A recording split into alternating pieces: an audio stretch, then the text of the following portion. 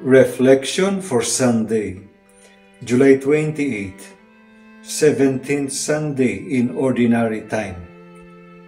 John chapter 6, verse 1 to 15. How strong is your faith in Jesus? A person of faith would always say, everything is possible for Jesus.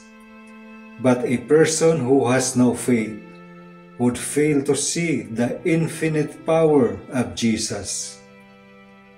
In the Gospel, Jesus saw the large crowd that was following him. Jesus tested the faith of Philip by saying to him, "Where can we buy enough food for them to eat?"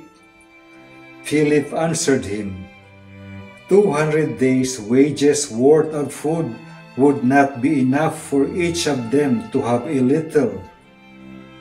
With his negative reply, Philip failed his own test of faith. Soon after, Philip saw the miracle of the loaves and fish before his very eyes. With 5 barley loaves and 2 fish, Jesus was able to feed the almost 5,000 hungry people. As if to say to Philip to begin to have faith, because I make things possible for those who have faith. Let us always walk by our faith and not by our sight in our discipleship with the Lord. If we desire something that is noble and worthy, and we think that it's very impossible for us to achieve it, let us reflect on it and let us check our faith meter.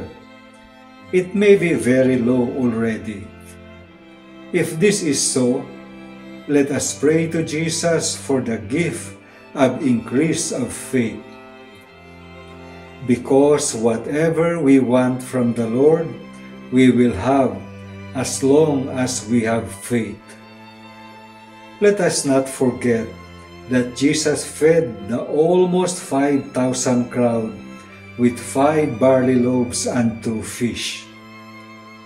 Thus, Jesus makes all things possible for those who have faith.